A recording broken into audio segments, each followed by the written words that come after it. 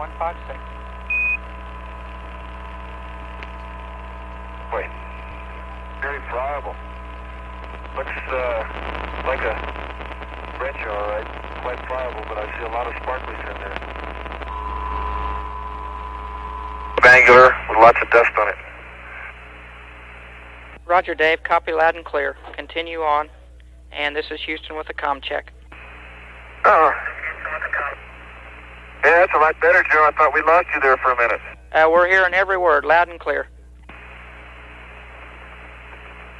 Okay, I guess it was in your configuration down there. Okay, we'll hop up here and get another one.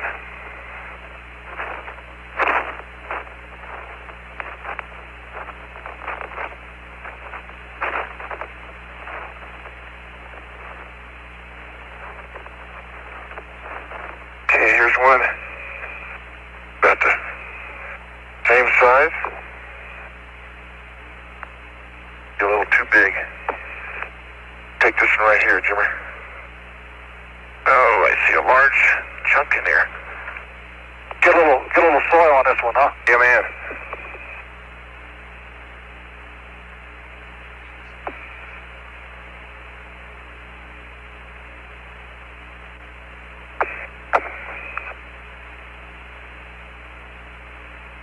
Got it?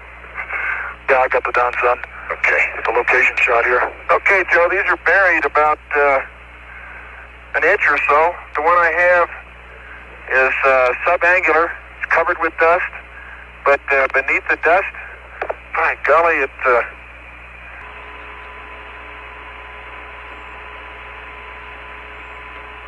quite friable. And I see olivine. Look at this, Jim. The sunlight, would you call that olivine? And there's a big lap in there. Look at the big lap, about a centimeter long and a millimeter wide. Yeah. Flange. Now let me put this in your bag. It's a light gray, millimeter-sized grains with like 2 millimeter-sized phenocryst in it. Gosh. Roger, that's one is really crystal, Dave. We copy you loud and clear. We need a bag number for that. Bag number 157. Roger. Let me get you another one. My goodness. We'll get another one out of here, okay?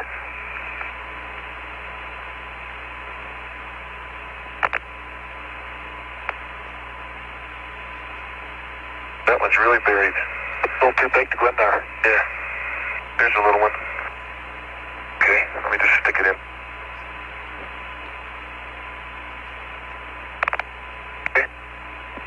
Put any soil in there? Yeah, give me the bag.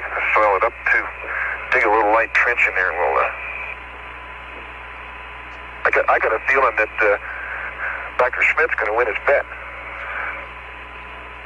Not that part. Get another part. Not where we picked the rocket. Right in front of it. Okay, that's good. See, hit the spot there. Whew. Oh, try it more. Okay, you just try it again. Get another one and just pour real smooth, and I'll catch. Okay, attaboy. Attaboy, good show. Okay, that ought to be enough for him to take a look at.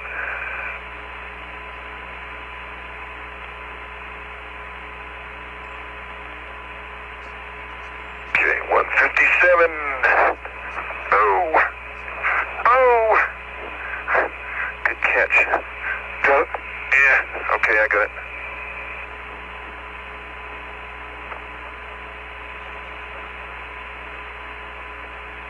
Get him down, let me get the picture.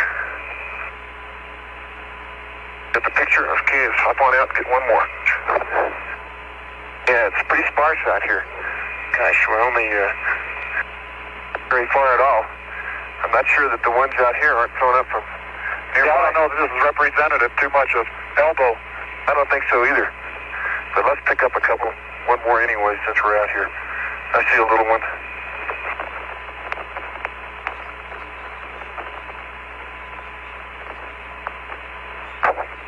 Gotta be careful not to kick the dust all over them when you get there. Jim, I see sort of a miniature raindrop here, it looks like. Yeah, just behind you, there's one of those fresh craters, too, with a lot of glass in it. Is it really? Yeah, right behind you. Okay, let's pick up these, get the radio done.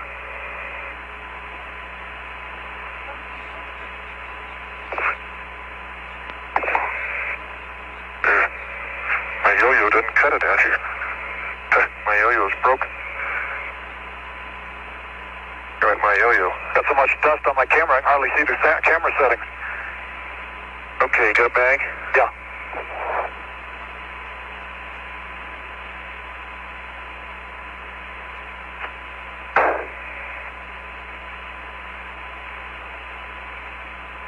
Okay, Joe, I've got another subangular fragment here, rough surface texture, and knock a little dust off of it, and it looks like a very fine-grained, gray, rather solid frag. I don't see any significant pits or any significant sized crystals in there. It might just be because of the surface covering, but just a smooth, fairly hard rock. Roger, Dave. So far, I haven't seen any pits on any of these, and most of them are about 1/5 buried. Okay, here's another one that's got, on the underneath side of that, I hope I don't lose these tongs.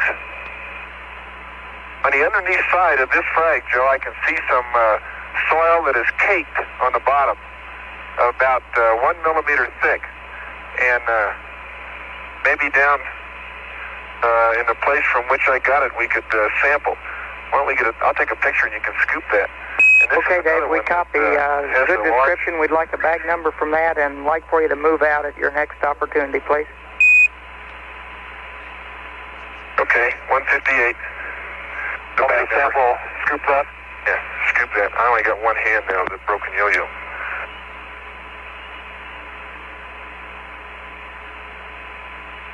Wait, let me get a picture. Whoa. Got it, okay.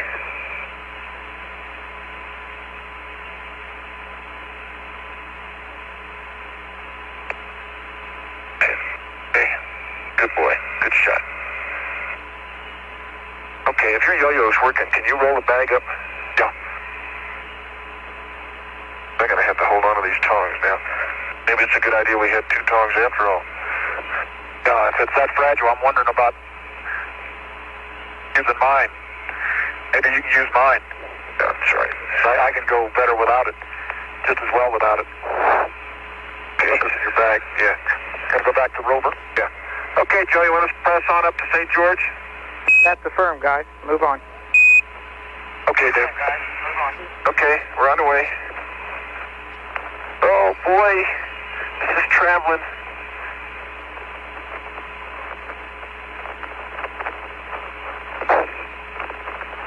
It's a great sport, I'll tell you. The sand pile was never like this. Yeah, man. I wish we could just sit down and play with the rocks for a while. Look at these things. They're shiny, sparkly. Look at all these babies here. Gosh. Yeah. Come on, Dave. There'll be a lot of them. Let's get back. Can't resist it. We'll find something neat at St. George.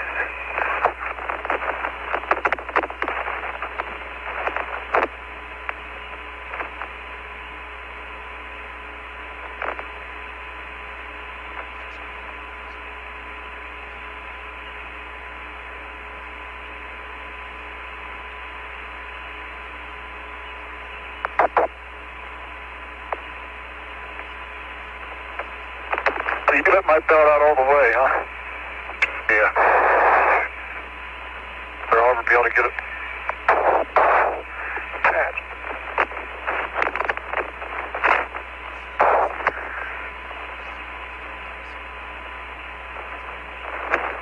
I'll tell you. Want me to attach it for you? We try. Okay. Need to lean forward some. Up and forward.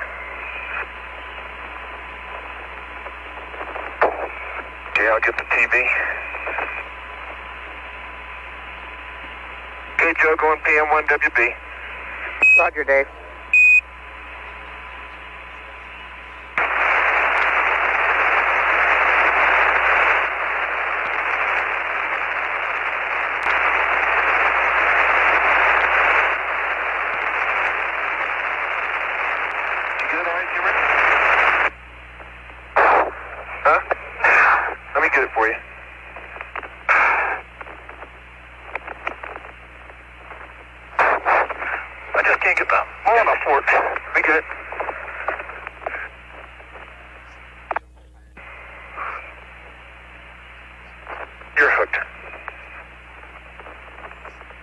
Jim, could we have a heading reading as you climb on there? Yeah, heading's 185, Joe. It'll sound steady as a rock, thank you. Oh my, I just kicked up a hole here, and the rim of this little crater seems to be all white, much lighter albedo. Golly day.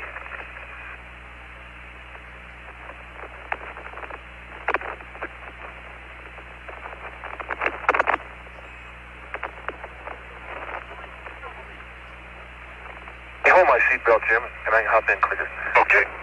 That's right. Here. Okay.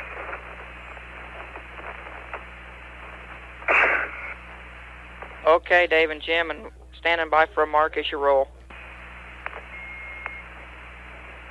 Okay, stand by.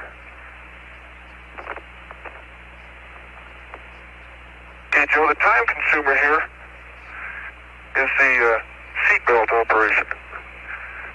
Because we definitely need them.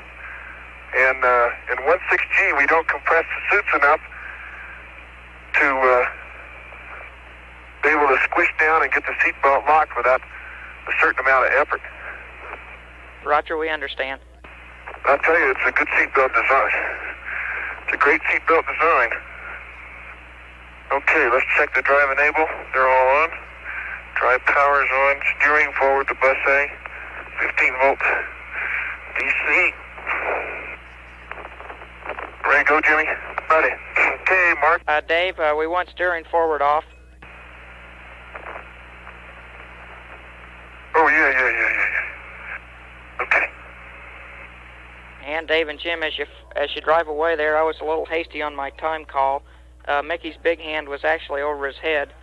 And we're running about 30 minutes down now, but we're still looking good.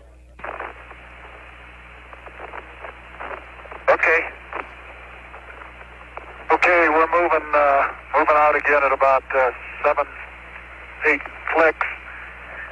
Getting 180. Head up to... we want about a 225. Yeah.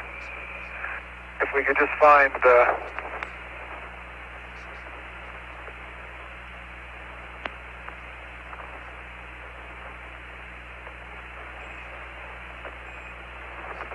we drive along, there's several craters, 3 to 5 meters in diameter.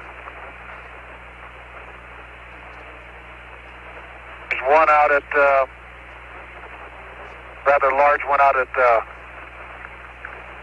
1 o'clock to us now. We have a heading of 215. It looks fairly recent. There are a lot of angular blocks on the rim of it. Jim, let me interrupt a second here. Can you confirm that your DAC is stopped?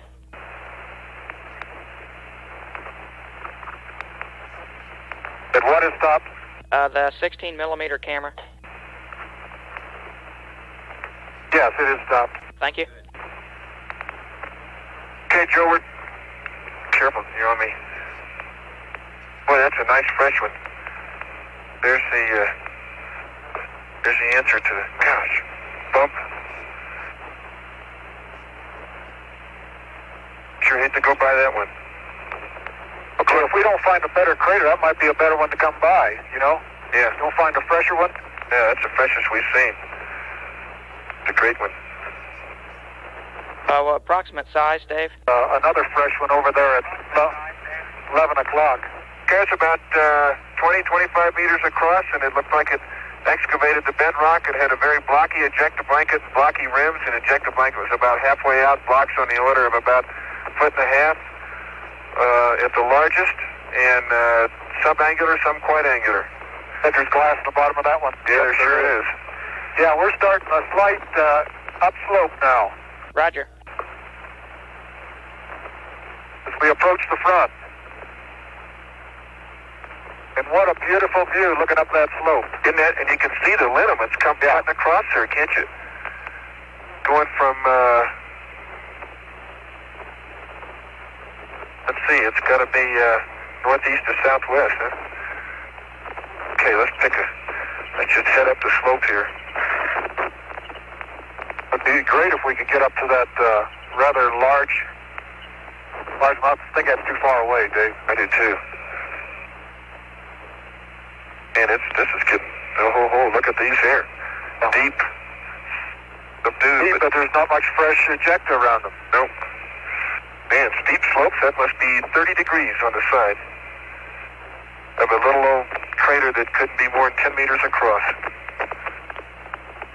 We're heading for St. George, I think. Huh? Yeah.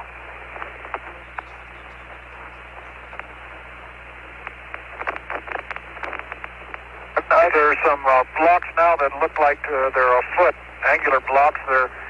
Seems like they're on the surface, Dave. Look over there at 11:30. Yeah. 11:30. Yeah, they are. Most of them have been buried at this time, and those seem like they're right on the surface. Yeah, they're right on the surface for some reason.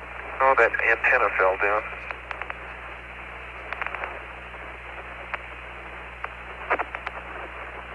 Okay, Joe, we're going uphill pretty good. Roger, Dave, copy. Your updated range at Station 2 is about 3.9 clicks. And if you'll park down Sun, we'll give you a nav update when you climb back on. Alrighty. Hey, we're reading 3.8 right now. Must be getting close. Don't you? The light colored one out there? Yes, sir. That'd be a good one. But it looks awful rough up there, doesn't it? Yeah, and it's probably farther away, Dave, than we should go. Well, we'll just keep mushing along here. There's a large block, looks like about a 5-footer out at 1 o'clock. Angular block. Yeah, you're right. Why don't we go there? We're in tow, we're going uphill. Yeah, Steve's dropped down to 7 clicks. Yeah, if we just go straight over that big one. Yeah, that's what we'll do. Sounds good to us. Any place that looks good to the two of you. Looks fairly... Okay, we're going to a big block here, Joe. It's one we just can't afford to miss. Wanted us to look at a big block. We're going to go look at a big block. It's the only big block I see anywhere. Yeah. Hey, we can get to that fresh one too, Jim. Hang on. Take it in.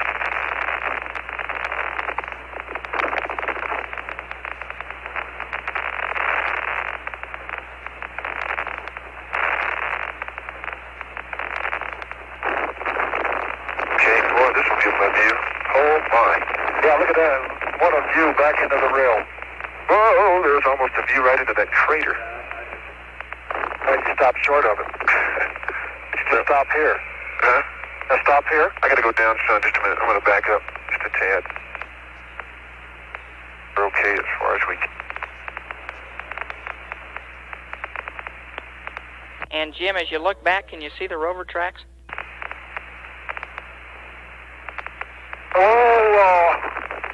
Stand by. Yeah, we could, Joe. I saw him when we stopped at the last stop.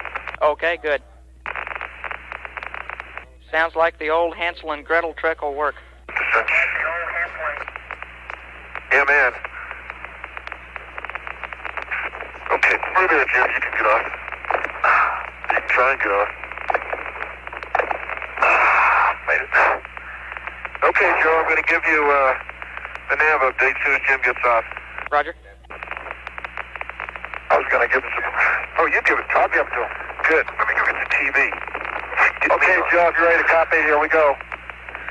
280-017-055-039 105 110 090